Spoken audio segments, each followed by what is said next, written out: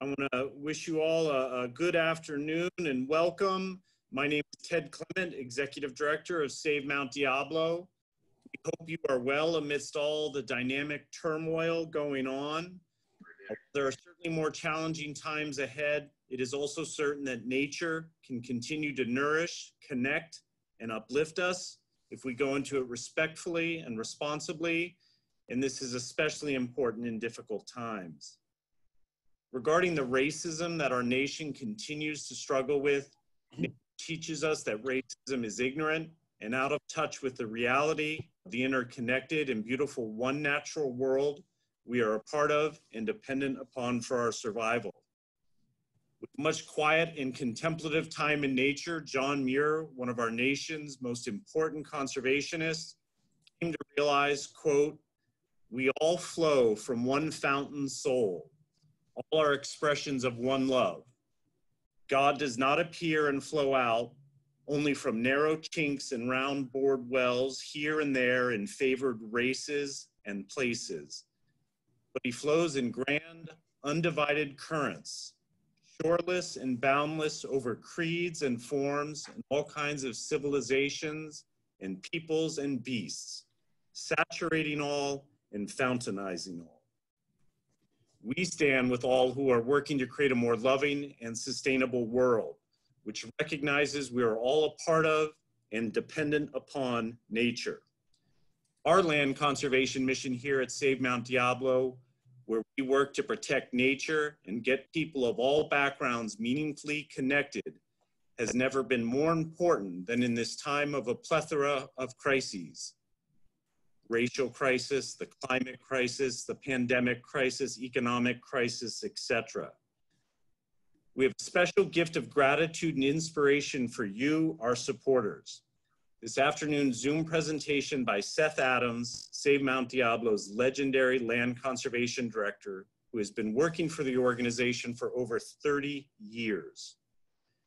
In these challenging times, we are working hard to uplift our communities with even more than our usual land conservation work, with efforts like this regular and free educational Zoom series focused on how nature heals and inspires us, the lighting of the beacon atop Mount Diablo every Sunday night so that we can thank our heroes, come together, and collectively lift our eyes to the light and nature. This afternoon, Seth will provide you with a presentation about the Diablo Range, of which Mount Diablo is a part of and depends upon. Mount Diablo's connection to its 150-mile-long Diablo Range has become even more important in this time of the climate crisis, because the more intact natural systems are, the more resilient they will be.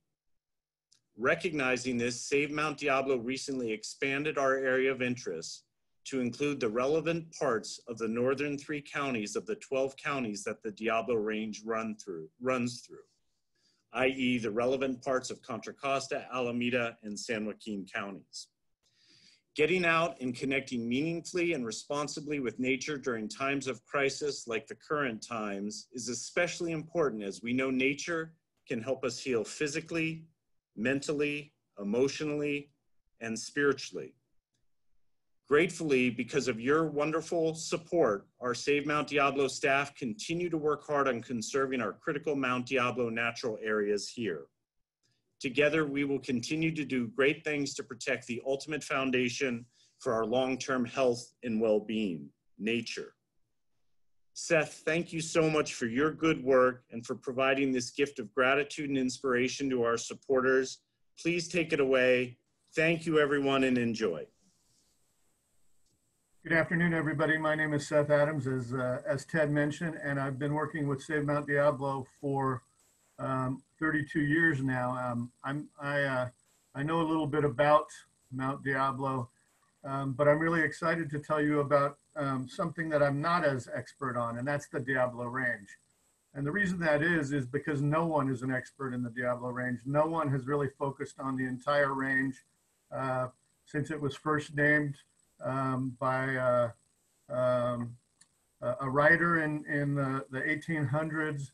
It was given its specific geographic name in 1908.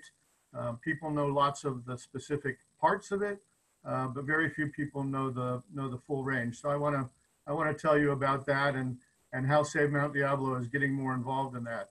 But I'm going to start by telling you a little bit about what we're doing right now, because I want you to focus on both the local and the big picture. We're continuing to do our work on a very local basis here, acquisition focused on the main peaks of Mount Diablo, and while also looking at the big picture, looking further south down the Diablo Range to how can we improve the situation there. The theme of these presentations that Save Mount Diablo has been doing is that nature heals and inspires.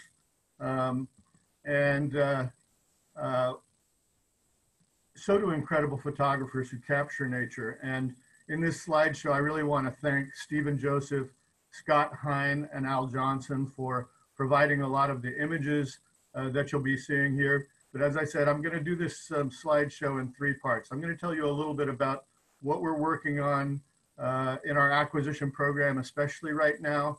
Then I'm going to tell you a little bit about the process that we've gone through to expand our geographic area, as Ted said, to the 3 northern counties of the 12-county Diablo Range. And then I'm going to take you on a little trip through the Diablo Range and tell you about this story that's just beginning and that's going to grow and become rich over the years. As you know, Save Mount Diablo was started in 1971. And at the time, Mount Diablo State Park was just a little 7,000-acre state park halfway up the mountain to the peak. Didn't even include North Peak. That same year, Contra Loma Regional Park was created, and far off at the edge of the Central Valley, the Bethany Reservoir and Clifton Court Forebay were part of the State Water Project. Those were the public open spaces east of Highway 680 in 1971. And you're looking at the geographic Mount Diablo there, the landforms stretching southeast and into what will be the rest of the Diablo Range. You know what we do. I'm assuming that a lot of the people who are here on this Zoom presentation are insiders to Save Mount Diablo, and some of this will be insider kinds of information. But we acquire land. We work directly with landowners to acquire land. We work with park agencies to acquire land, and we've been quite successful at that. Right now, you're looking at our Vieira North Peak property there on the side of North Peak, one of the 3 highest parcels left in the county to be added to Mount Diablo State Park. And we're actively working right now to make that transfer to the state park. The transfer is about halfway through, and we hope to be able to announce that sometime in the near future. On December 31st, we announced our Concord Mount Diablo Trail Ride Association project, 154 acres on the north side of North Peak. It's part of the missing mile of North Peak that you can see if you look at maps of Mount Diablo State Park. We had previously worked on the North Peak Ranch. Here's the Trail Ride Association property. It's spectacular, rugged, steep, incredibly diverse, lots and lots of species. We had previously worked with the Binkley family just below Trail Ride on the 87-acre North Peak Ranch. And we don't talk about it as often, but we're buying that property with an installment process. And so we're about halfway through the installments and protecting the 87-acre North Peak Ranch, also part of that missing mile of Mount Diablo. You can see North Peak Ranch right here. Just as the coronavirus event that we're all sharing started, we signed a deal on a property called Smith Canyon. It's one we've had in our sights since, like Trail Ride, since Save Mount Diablo was founded. And it's an especially strategic property. It's a beautiful little canyon. You can see it right here, but more importantly, it connects up into our Curry Canyon Ranch property with a practical legal access up through one part of the ranch into Curry Canyon. And you can see it right here. It's a broad avenue of a trail leading up into Curry Canyon. And that'll allow us to do practical access into that last major canyon on the main peaks of Mount Diablo. You know that we respond to development threats starting in 1972 with the Black Hawk development. Last July, we celebrated the transfer of most of the Concord Hills Regional Park. The Regional Park District is about to approve the land use plan on that, which is the essential step before they can start opening up pieces of this new 2,500 acre regional park on the Los Medanos Hills between Concord and Pittsburgh. Here's the dedication there, and probably the first part that will open up is the area south of Bailey Road here. That's the view over to Lime Ridge. But this is an incredible new project that we've been working on for over 15 years. In March, the McGee Preserve project was affirmed by the voters. A referendum was seeking to try and slow it down and stop it. And that's one where we negotiated 93% protection for that property, including miles of new public trails, paved and unpaved trails. And that was approved by the voters in March. We're working on the trail planning for that right now. We're headed towards the Antioch ballot with our Let Antioch Voters Decide initiative on November 3rd. And the Antioch City Council will be scheduling that election this coming Tuesday. It's got the potential to add protections to 3 square miles of the Sand Creek area in Antioch. You know that our mantra is preserve, defend, restore, enjoy. While we own properties, we work hard to clean them up, to restore species, to build trails, and to do all of the things that make it easy to transfer these properties over to state parks and regional parks. Here's our Thomas Home Ranch property, for example. The Park District wasn't interested in saving any of these buildings at Thomas Home Ranch until we removed 40 tons of trash and debris, and now these Civil War era structures are going to be saved. Preserve, defend, restore, enjoy. Once we have properties, obviously the next step is stewardship, and acquisition is one step, stewardship is forever. Here's our one of our peregrine falcon reintroductions back in the late 80s and early 1990s. We do all these things so that we can protect land, protect the resources, provide public access. And the major tool that we have is one that's familiar to you all. We take people out and we show them what's at stake. Hiking, biking, cycling, equestrian riding, all of the ways in which people enjoy land. We try to connect them with Mount Diablo so they'll understand our mission and help support our activities. We've got hike series. Obviously, that's a little curtailed right now. One of the things that you can easily take advantage of are our audible guides, which interpret various parks around Mount Diablo and show you loops and hike trails that you can do on your own. The most recent one that we introduced was the Morning Side of the Mountain, a guide to Morgan Territory Regional Preserve. And that preserve is open, the staging area is open, and you can go and enjoy it this weekend. So check out our audible guides. Next, I'm going to tell you a little bit about how Save Mount Diablo has expanded its area of interest, which leads to the Diablo Range story. And you remember in 1930, Mary Bowerman, our botanist co-founder, began her work on Mount Diablo, and she didn't know anything about it. She was assigned Mount Diablo to do a botanical flora, kind of a survey of the botany there, and she didn't know why it was important. Obviously, she fell in love with it, but it's important to know that she did one of the first maps of Mount Diablo at any sort of scale. It's evolved into the first state park map after the state park was opened in 1931, and her map became the set of first acquisition priorities that Save Mount Diablo began with in 1971. So if you look at the park boundaries here in 1971, the next step in that obviously was what additional land should be protected.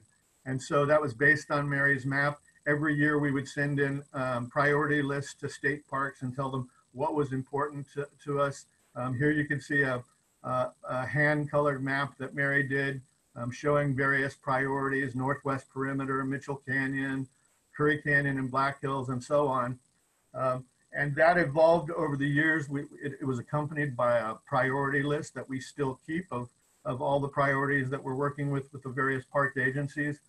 When I was hired in 1988 as the first staff, I was sort of looking to how we can communicate better and how we can expand our activities. Mary had been focused on the unique geology of Mount Diablo and the main peaks. I didn't have that same sort of limitation. I was focused more, again, not knowing very much about Mount Diablo, on wildlife corridors and how we could expand to as big an area as possible to make sure that wildlife didn't disappear from Mount Diablo. For the first time, I just used an elevation line to draw a sort of oblong shape around Mount Diablo, which included black diamond mines, the area out at Morgan Territory. This was before Save Mount Diablo ever worked north of Marsh Creek Road or worked east of Morgan Territory Road. And the whole idea was, what's the geographic Mount Diablo that we should be looking at? And once you start looking at the topography, you can start defining what those wildlife corridors are. So this was an area that was about twice as large as Save Mount Diablo had ever focused on in the past. In 2001, we published a similar map showing the various parks, and you can see just by gap analysis what's happening here. New regional parks are being created, other kinds of city open spaces, and connecting those various open spaces starts to become a priority. It's again just sort of simple gap analysis. If you protect the canyons and the ridge lines between parks, you're going to increase the value of the existing parks. You're going to create better wildlife corridors. And every 5 to 7 years of our history, Save Mount Diablo has continued to expand the geographic area that we work in. The last expansion that we did, which was about 2007 to 2011, we expanded to include Altamont Pass. For years, we had been sort of paying lip service to the idea that while we're preserving all of this land north of Altamont Pass, if Mount Diablo gets cut off from the rest of the Diablo Range south of Altamont Pass, it'll lose a lot of its distinctiveness. It'll lose a lot of its species. The mountain lions, the bobcats, the golden eagles will probably disappear. So we started focusing some of our attention southeast. We started looking at planting areas. We differentiated between them in terms of where is our acquisition highest priority area, where are land use areas that we want to use advocacy as a tool. We started looking southeast into southeastern Alameda County and even into San Joaquin County. Well, as I said, we've been successful. In 1971, the state park looked like this. There was just one park on Mount Diablo. In 2018, there are more than 50 parks and preserves on Mount Diablo. A lot of them are connected and contiguous. We've got 120,000 acres of protected land north of Highway 580. That's a bigger area than Point Reyes National Seashore. It's a bigger area than the Golden Gate National Recreation Area. But again, you can see that if it gets cut off from the area through Altamont Pass, we could lose a lot of what we fought for. By our current calculations, we've protected about 75% of the important lands north of Highway 580. We're not losing that focus. I started the presentation by talking about some of our current acquisitions on the main peaks and the gaps and strategic locations that we're protecting. But increasingly, we're looking at what can we do further south to make sure we don't lose that connection. And we're not the only ones who are focusing on this. Wildlife agencies are looking at it. And all of the agencies, the foundations, the people who've worked on this kind of wildlife connectivity say that the Altamont Pass corridor, which is only about 10 miles wide, is one of the most critical linkages in the entire state. And part of the reason that's important is because the Diablo Range is also one of the most important and last unprotected major biodiversity hotspots in the state. For years, I was telling people that the Intercoast Ranges were the last and most important next big great conservation story. And in 2008, in his last year in office, President Obama, or excuse me, was it 2008? It can't be. Near the end of his term, President Obama designated the Berryessa Snow Mountain National Monument the Intercoast Ranges west of the Sacramento Valley, and half proved me right. What that leaves as one of those last big missing places in the California conservation story is the Diablo Range. And as I said, most people don't have any sense of the Diablo Range. It stretches from Carquinez Strait. It was designated in 1908. There's no real definition of the eastern boundary, of the western boundary. It's a mountain range. but there's argument about whether the boundary is the Salinas River and the San Joaquin River, or the San Andreas Fault. What we know is it's basically the mountain range that's between Highway 101 and Highway 5. We know it definitively starts at Carquinez Strait, and it definitively ends 150 miles south at Antelope Valley in Kern County. As you can see here, it crosses 12 counties. And a lot of those counties' boundaries are literally the watershed line between the Salinas River and the San Joaquin River. So it is the spine of Central California, separating those two watersheds. Here you can see it with major road connections, and this tells you that there are almost no significant roads crossing the Diablo Range. That's a good thing, because it means that the Diablo Range is largely intact. It's a 150-mile corridor. It averages 3,000 to 5,000 feet in elevation. It's a classic wildlife corridor that's increasingly important in the time of climate change, because it stretches north-south, and as climate changes, species can move just as they have over geologic times. And it also has elevation so that species can move up and down as elevation changes. The major crossings are Highway 580, and that's the place that deceptively gives most people their sense of the Diablo Range. You cross 10 miles of grassland, and you think that's what the rest of the Diablo Range looks like further south. In fact, the range expands to 40 or 50 miles in width. It's not just a single ridge, it's a whole maze of canyons and arroyos and mountains and peaks. Then you get down to Pacheco Pass that comes out at San Luis Reservoir.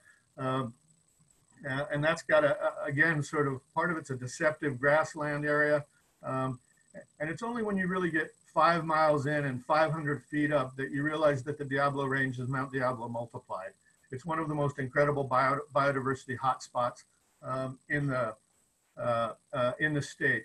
It's named for Mount Diablo, of course, but that's a little deceptive too, because our isolated main peak that has great views in all directions is not really what the rest of the Diablo Range looks like. The highest peak is not even Mount Diablo. It's San Benito Mountain, almost all the way down south at the southern end of San Benito County, which is over 5,200 feet in elevation, but has much more restricted views than Mount Diablo and is a lot harder to get to.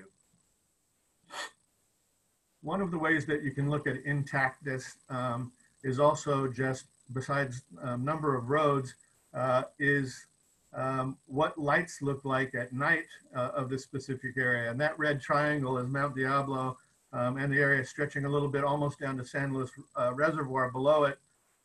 You can see that there are fewer lights in a lot of the Diablo Range than there is in much of the Sierra. And the reason for that is not just because there are fewer roads, fewer people living in that area. It's because it's arid. The Diablo Ranges, the intercoast ranges, and it's sheltered from the coast and the rain by the coastal mountains. It's in the rain shadow of those areas. It's more arid. That means that the water is there, that is much more important. But it also means that aridity and that ruggedness has resulted in a hot spot for evolution as well. Botanists are convinced that evolution is happening at a much faster pace in the Diablo Range.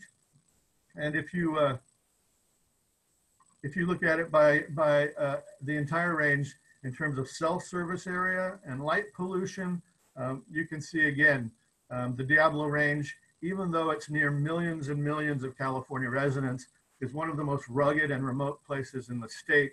And that's demonstrated by the lack of cell coverage and by how much of it is remote from light pollution.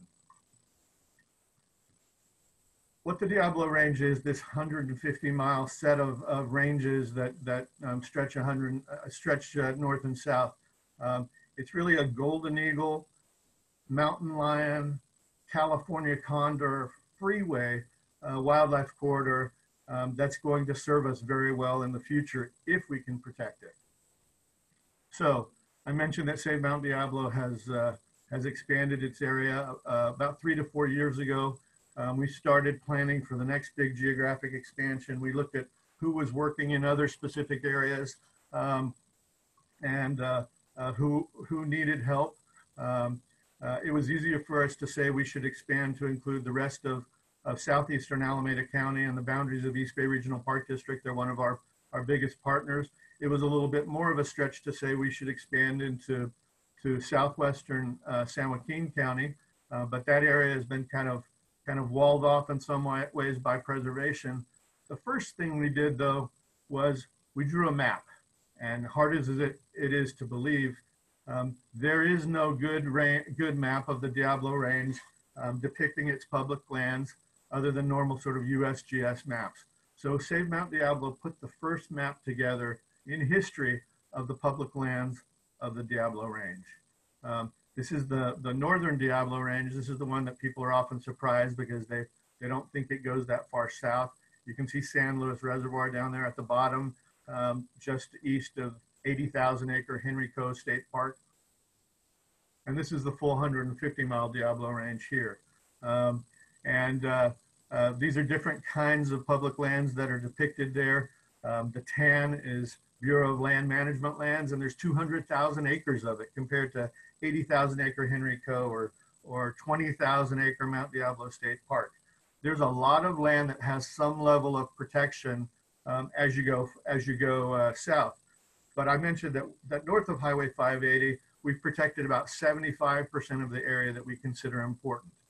For the entire range, only 24% has any level of protection. And that's both a threat and an opportunity. So what we realized was that in addition to working more intensely in the northern 3 counties of the Diablo Range, we needed to educate the public and decision makers about the entire range so that they would understand its incredible importance, the incredible opportunities that we have there. And we started working on that map that I mentioned. We started working on a big supplement to Bay Nature magazine, which would be the first article ever published about the Diablo Range. To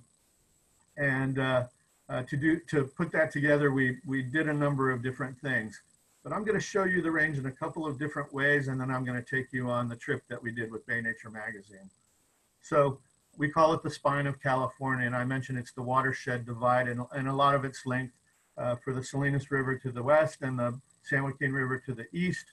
But you can see that a lot of the high peaks in the 12 counties are right on the spine of the watershed divide between the counties. The highest points, to give you some locations, and the green ones are publicly accessible. The red ones are on private land, but the highest point in Contra Costa County, of course, is Mount Diablo, 3,849 feet. The highest point in Alameda County is in the Ohlone Wilderness. It's called Discovery Peak, and it's about the same height as Mount Diablo. It's near Rose Peak. When you get to San Joaquin County, almost to Stanislaus County, Mount Boardman is on private land. In Santa Clara County, people think that Mount Hamilton is the highest peak, but it's really Copernicus Peak, a little spur, not very far from Mount Hamilton. Once you get to Stanislaus County, it's Mount Stakes. As you go further south, La Viaga Peak. In San Benito County, almost at the southern end of the county, San Benito Mountain is the highest peak in the entire range, but there are a bunch of 4,000 and 5,000 foot peaks down there around it. It's part of the Clear Creek management area of the Bureau of Land Management. And then in the very southern tip of the Diablo Range, you have Table Mountain, 3,476 feet. So I'm going to show you a few of these places just so you get a sense of them, and then I'm going to sort of drill into a couple. Here's the Corral Hollow area where Alameda and San Joaquin County come together.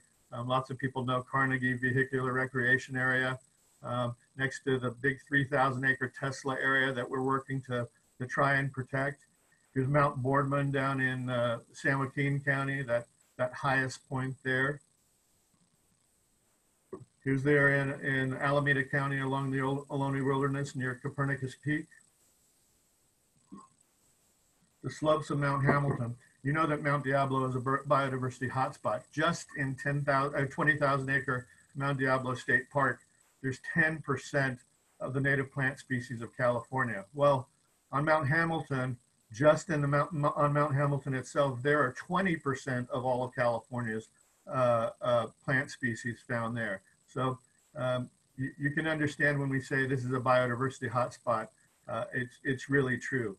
As we go south through Henry Coe State Park, you get into the maze of arroyos and ridges, and Henry Coe is kind of like Mount Diablo without the specific peaks sticking up. It's got a lot of water. It's a lot of it is designated wilderness.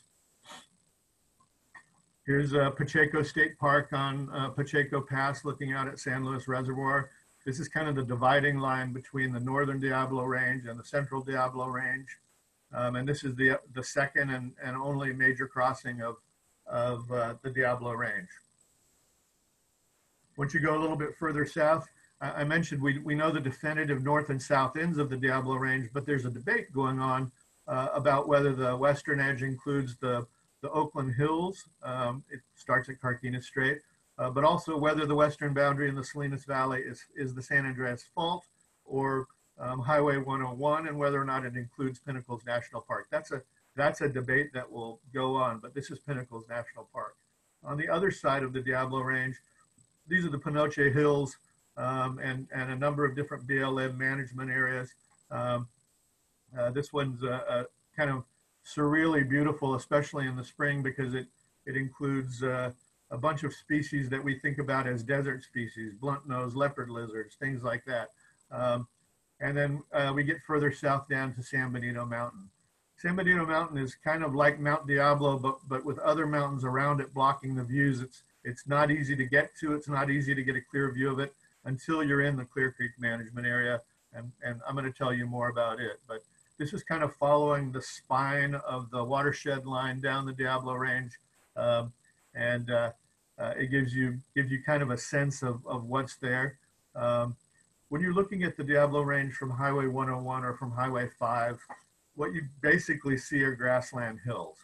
And as I said, you have to get in 5 miles and increase your elevation 500 or 1,000 feet before you see the incredible diversity that's found there. But those grasslands make it a really important area too, both for ranching and cattle, but also for golden eagles and raptors. The grasslands are the bottom of the food chain for all these incredible predatory birds we have.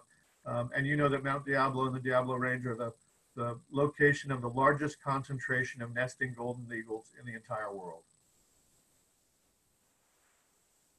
We know the threats to the Diablo Range. They're pretty familiar to us up here on the north. They're development proposals like here in Pittsburgh. And as we extend east and then south along the Diablo Range, they transition as we get away from the Bay Area into other kinds of threats.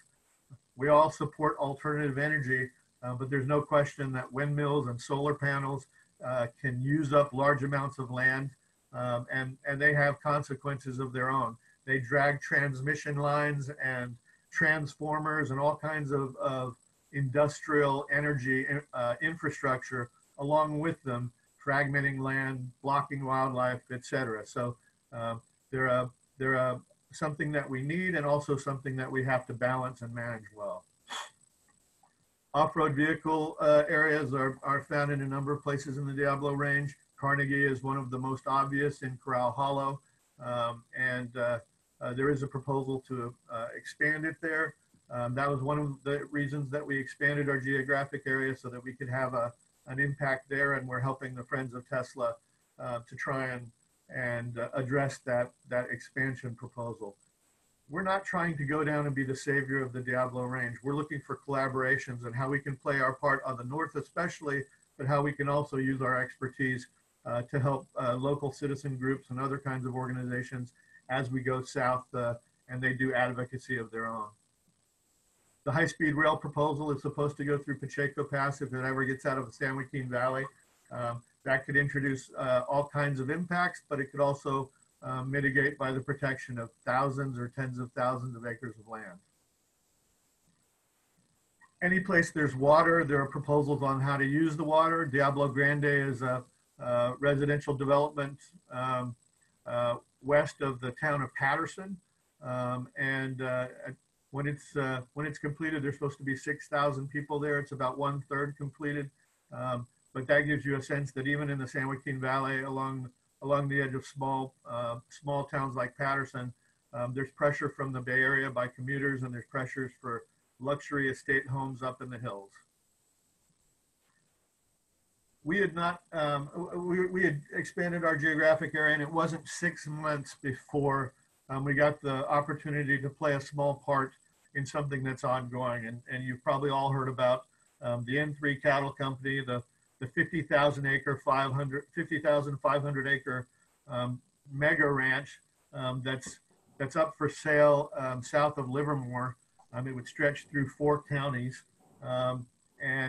We've been helping with some of the collaboration between a number of bigger players, because we often have local knowledge that can help them.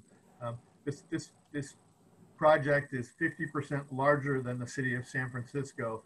And if it's going to happen, and there's a good chance it could happen, especially in an economic downturn, it's going to happen because of cooperation between a bunch of agencies like East Bay Parks, Santa Clara Valley Open Space, Department of State Parks, and so on. So this is something we're actively working on.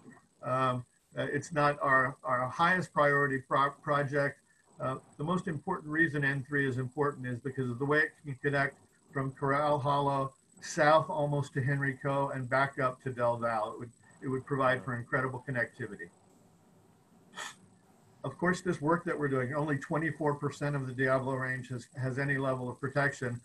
Most of it is in large cattle ranches, or is so rugged that not much is happening on it.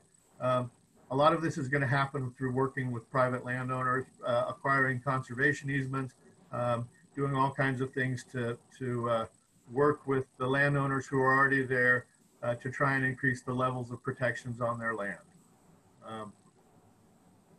So, as I mentioned, we worked with Bay Nature to do a supplement in their March issue. A lot of you, if you're on our mailing list, will receive a copy of the supplement this month. But when we first started talking to Bay Nature, they said, we need a writer who's going to be the John Muir of this area and who's going to really expose it to the public for the first time. And our response was, there is no John Muir of this area. John Muir wrote his books about Yosemite in his old age after he had spent decades becoming an expert in it. What we're really looking for is the William Brewer of the Diablo Range, because this is going to be a survey and exploration, somebody exploring this area for the first time and exposing it to people. The Diablo Range article in the March Bay Nature magazine is the first article in history to focus on the Diablo Range, and it includes the first published map ever to show the public lands of the Diablo Range. But part of the way that we provided a thread for the narrative of that supplement was, we said, let's do a trip up and down the Diablo Range. The same idea is up and down California. William Brewer's journals of the Whitney, California Geologic Survey back in the 1860s.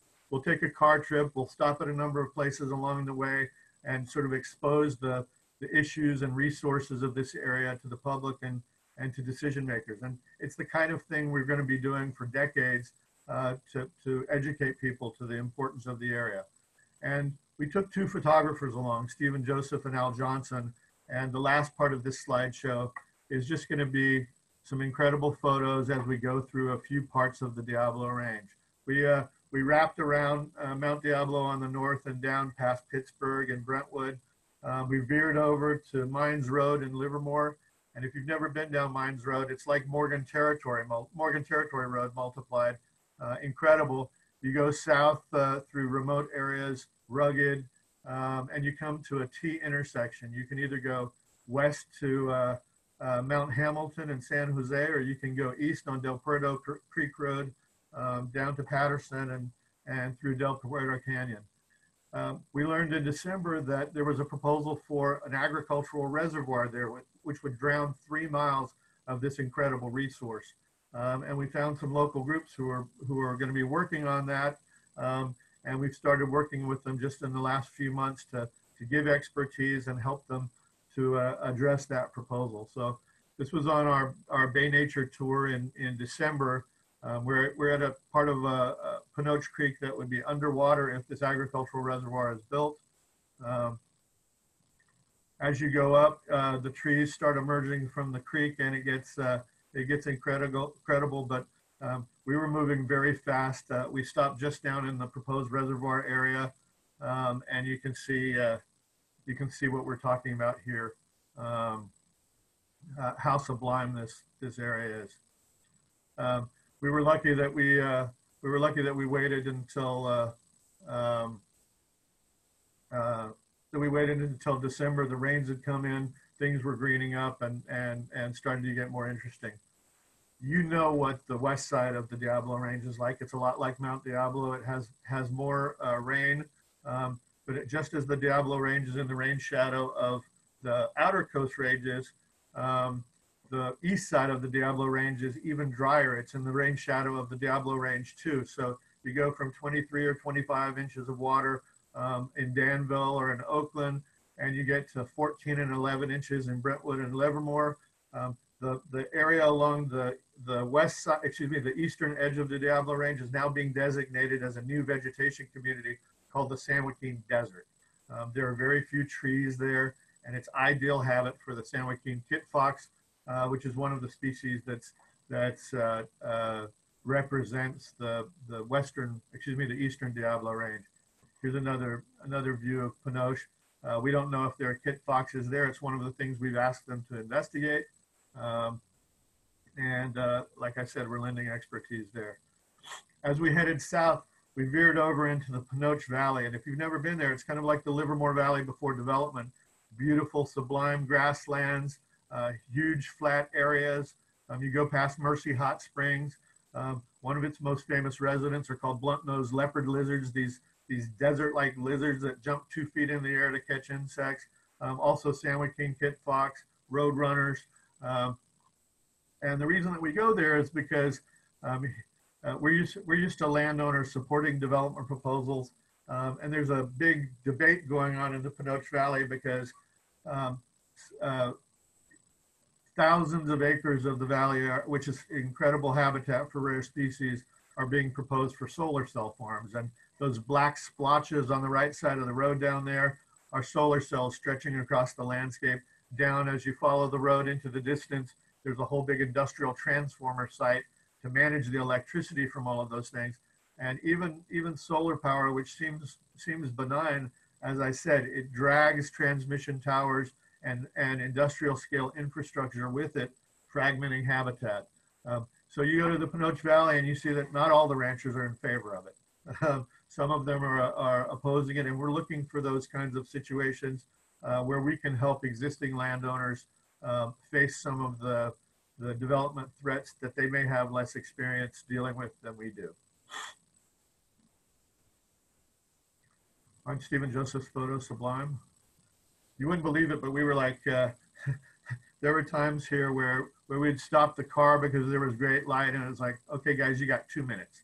Take these photos. The light's fading. We got to get out of here. They came up with incredible stuff. Partly it was for the Bay Nature Supplement, partly it's just because they're such incredible photographers.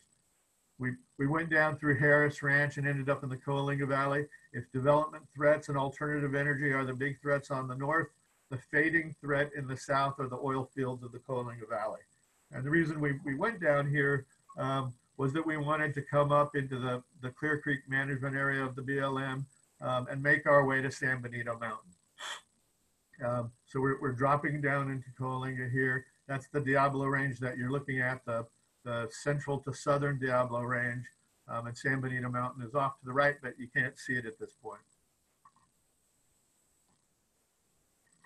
It's not a major road going through the Diablo Road, but the Coalinga Road, which becomes Airway and Highway 25 going back north past Pinnacles, is one of the coolest entrances through the Diablo Range. It's a narrow 2-lane road. I was on it a couple months ago when rock slides in a rainstorm were blocking it. This is not a dependable route, but at least it's paved. Through a lot of the Diablo Range, what you're looking at are unpaved roads. When you get to the Clear Creek management area, the first thing that you do is you cross the San Benito River.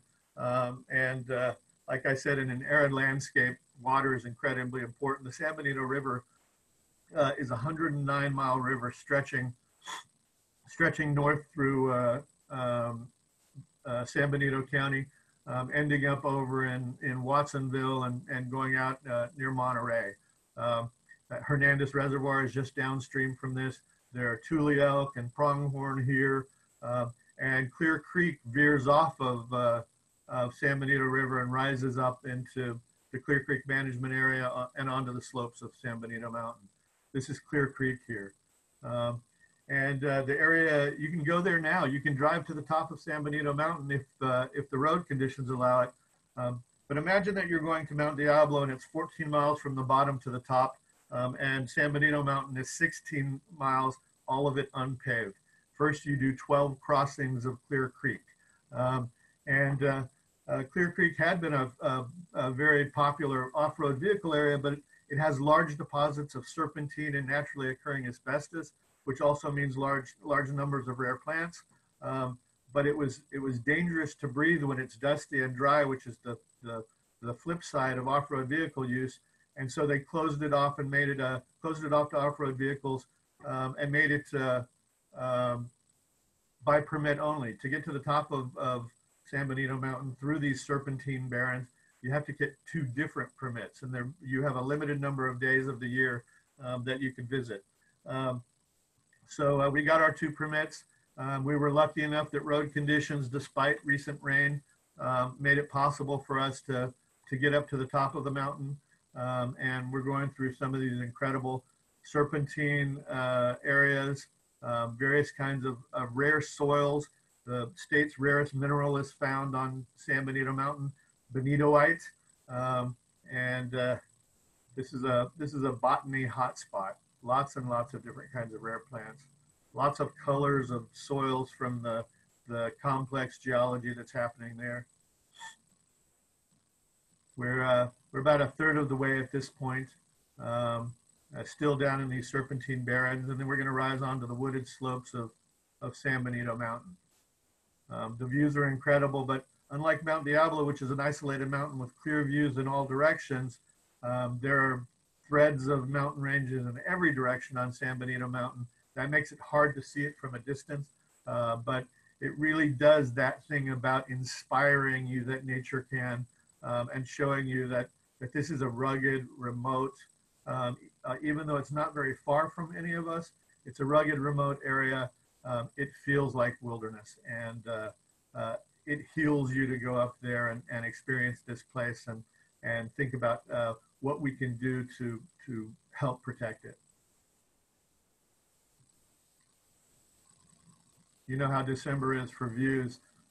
We had times when the clouds were filling the sky and times when what looked like fog were crossing the landscape, and times when the views were clear in every direction and towards the Big Sur and the Santa Lucias in this direction, off across the Central Valley to the snow-covered Sierra there, north up to the Panoche Valley, which we had been in the day before. You can see that big giant grassland valley of tit fox and solar cell proposals. It's an incredible place. And that was here Ted and I are the highest people in this photo. We're the highest people in the entire Diablo Range for that particular moment. And one of my favorite views from San Benito Mountain down into the Panoche, past New Idria. And as I said, this Bay Nature magazine, in which we helped sponsor a 12-page supplement, the first ever about the Diablo Range. A lot of you will be getting it in your mailbox or by email in the next month. It includes the first ever published map of the Diablo Range. It's turned sideways here, so you see the Bay Area on the left, Monterey Bay below, and Antelope Valley on the right. You really get the sense of how the Diablo Range connects the outer coast ranges to the Central Valley. And you can see that area that's been protected and the 76% which hasn't. We're going to work intensively in the northern 3 counties of the Diablo Range, and we're going to educate the public about the entire range so that we change that 24% to something considerably more over the decades to come.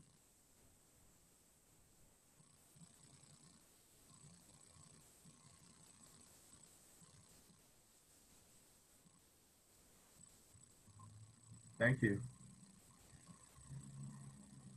Okay, Seth, we have a question. To what extent are you collaborating or at least establishing contact with Native and tribal organizations? We are, and that's what I would say of it. We're doing a number of things specifically to address those kinds of contacts, including planning a meeting of a bunch of representatives in order to get their point of view on some different issues. We're doing some interpretive materials based on some of those collaborations. Our new land programs director, Sean Burke, who's part Native American himself, is going to be involved in and heading up that. And all I can say is it's not easy to do. Part of the Diablo Range is kind of absent from Native representation for quite a while. But when you look at the Diablo Range supplement that we're going to be sending you, or that you can request by emailing us or calling our office, you can read more about the Native Americans of the Diablo Range. Are there any current wildlife crossings under Highway 580 right now? If not, is anyone working on this? We're working on it. When Contra Costa Water, we had already done some of the mapping of the wildlife crossings that exist, and that's not even to talk about the ones that could potentially be created. And when Contra Costa Water District expanded its Los Vaqueros Reservoir the first time, they were going to drown a grassland corridor on the west side of the reservoir. We really pushed for mitigation to include some entire wildlife corridors. And they bought 3 properties on either side of Highway 580, which include the first 2 protected cattle tunnels underneath the freeway from the Mount Diablo side to the Diablo Range side. We were even talking with them about places where the California Aqueduct could be bridged over to recreate connectivity east-west. But a lot of people are north-south biased, especially in the Bay Area, because the ridges go that way, and think about wildlife corridors following ridges. We're equally focused on the wildlife corridors going east-west between Mount Diablo, the Diablo Range, and the Central Valley. Next question. Given the push toward alternative energy sources, will it be impossible to stop the installation of these large solar and wind facilities? Will it be possible to stop them? No, right. And there are places where we should actually encourage them, but it's always about finding a balance. And if you look at the 1970s and the push for wind energy that happened because of tax credits during Jerry Brown's gubernatorial administration, the first one, a lot of towers, thousands of towers were built in Altamont Pass, and they started killing raptors and by the thousands. And as the technology aged and repowering projects started, we and others started focusing on how you could replace the old technology with better technology that was better sited and would have fewer impacts. And along with better siting and better technology, how can you use these impacts to protect thousands of acres of land to help maintain that balance between resources and energy needs? So we're involved in all kinds of alternative energy projects to try and make them better. Trying to see if there was anything else. Anyone else have any questions?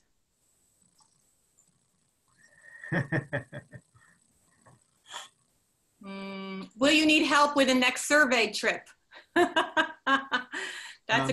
Here's one. Can you give us a high-level overview of how the endangered birds and animals are doing in the range or around Mount Diablo itself? First, the survey trip, we use volunteers for all kinds of things. Most of the people on that trip were volunteers, like Stephen Joseph and Al Johnson, the trip we did in December. And yes, we will be doing additional trips and tours and taking people and showing them things, and we can always use more volunteers. It's a little more complicated right now. How are the endangered birds and animals doing in the range in and around Mount Diablo itself?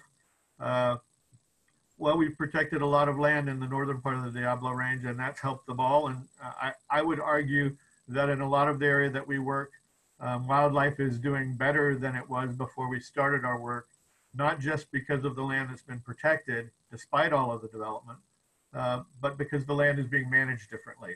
And a lot of things that were being poisoned or shot aren't anymore. And so a bunch of things that became rare are now becoming more common, whether it's American badgers or red-legged frogs or things like that.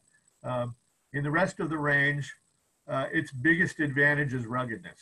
A lot of it, a lot of the areas that we're used to seeing, we see 95% non-native species, especially grasses. The ruggedness and the aridness of the Diablo Range means that there are lots of places you go where 95% of what you see are native species. It's doing well, but it's going to continue to be assaulted by proposals that'll fragment it, push roads through it, power lines, things like that. And so the more fragmentation, the more the impacts. And people need to address that. We're going to help with that. Which conservation groups are you working with on the southern end of the range? At this point, none. But we're looking for partners. We're working with some conservation groups. As I said, when we see a proposal that we could work on, like the Del Prado Reservoir, west of Patterson, we look for local partners and how we can not save the day, but help amplify their efforts or bring in expertise that they don't have. So at the southern end of the range, other than the sort of normal statewide environmental groups, Sierra Club, Nature Conservancy, and so on, we haven't found any local groups yet, but we will. I think I can put one more last one in here. There are a couple people asking to hear more about the planned reservoir and the impact to the land. If we're going to take a position or oppose the proposed reservoir in Del Puerto Canyon. What we've done so far is the reservoir has to have both state and federal level environmental review, and we've commented on the project at that level.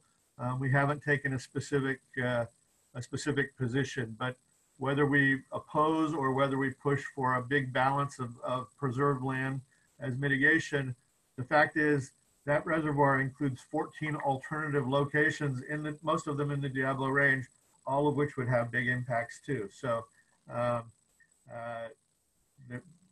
we're going to have to keep addressing those kinds of things as we do around Mount Diablo if we're going to protect the special places going south. I think we have a web page up now about Del Puerto Reservoir, or it's in our advocacy area. If not, we will soon, and we can easily send you our comment letter. But if you just Google Del Puerto Reservoir, you're going to come up with some of the local opponents pretty quickly. And it's a really special area. The whole 33-mile-long creek is a thread of green that attracts huge numbers of birds. A lot of birders know it very well, and there's a road the entire length of it, so it's easy to access in various spots and look at the wildlife there. And it's one of the most beautiful drives in the Diablo Range. So drive Del Puerto Creek Road, drive Mines Road, and get a sense of this area that we're talking about. Okay. I would just want to let everyone know that I'll send a recording to everyone tomorrow. We'll also send a link to the Bay Nature supplement that's on our website and any other information that we have on our website about the Diablo Range. And Seth, thank you so much for the outstanding presentation. You did a terrific job, and I know a lot of people really appreciated it, including myself. We have some upcoming, really inspiring Zoom presentations in the coming weeks, so please stay tuned for more details. For all of you supporters who have joined us, please know how grateful we are for you. Please stay safe and well. We know that together we will continue to do amazing things to protect this ultimate foundation for our health and well-being, nature. Take care, and thank you all.